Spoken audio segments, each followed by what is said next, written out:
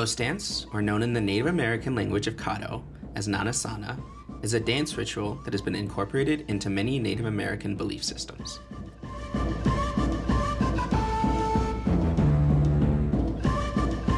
The ghost dance is a relatively new ritual and has two iterations.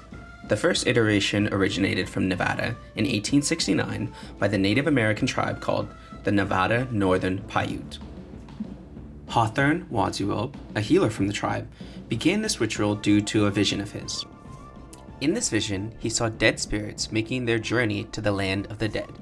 Following this vision, he held a customary circle dance to announce this vision and quickly formed a new celebration called the ghost dance. Like many other rituals, the ghost dance linked to an absent other. The first iteration of the dance was used to connect and celebrate to those making their journey to the land of the dead.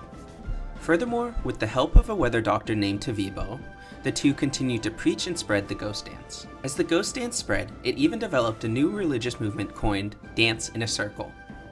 Many participants of the ghost dances were said to have fallen into trances and received new songs from the dead they met in the visions.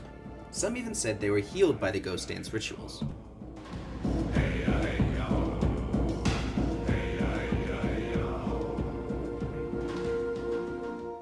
As mentioned earlier, the ghost dance was first done as a customary circle dance, also known as the round circle dance. Therefore, much of the ghost dance ritual takes inspiration from the round circle dance. In the ghost dance, participants, who were mostly men, would wear traditional tribe garments, such as war bonnets, while performing the ghost dance. These participants would form a medium-sized circle, sometimes with smaller circles on the inside. Participants would then move in one direction around the circles.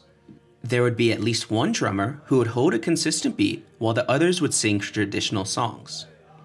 Participants would also stomp their feet in sync with the drummer. The most important figure for the ghost dance was the ritual dance leader. They would often decide the direction that the dancers would move in, how many circles there were, and oftentimes the beat of the drummers.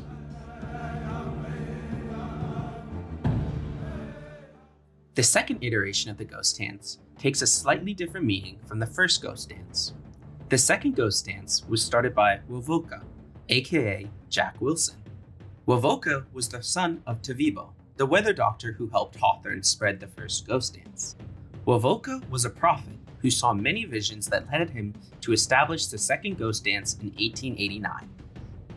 During a solar eclipse on January 1st, 1889, Wovoka had a vision that seemed to mix Native American religions and European Christianity. Of this vision, Wovoka himself said, "When the sun died, I went up to heaven and saw God, and all the people who had died a long time ago. God told me to come back and tell my people they must be good and love one another, and not fight or steal or lie. He gave me this dance to give to my people." He preached that if the 5-day dance was performed in the proper intervals, the performers would secure their happiness and hasten the reunion of the living and deceased. Wovoka also claimed that if every Native American in the West danced the new dance to hasten the event, all evil in the world would be swept away, leaving a renewed earth filled with food, love, and faith. The second ghost dance, however, received mixed reactions from different Native American tribes. For example, the Navajo people didn't believe in the movement, and even said it was just worthless words. However, some Native Americans, like the Lakota, quickly became believers in the ghost dance ritual. It became a dance of hope for many tribes. Many believed it would rid them of all their problems and reunite them with their deceased tribe members.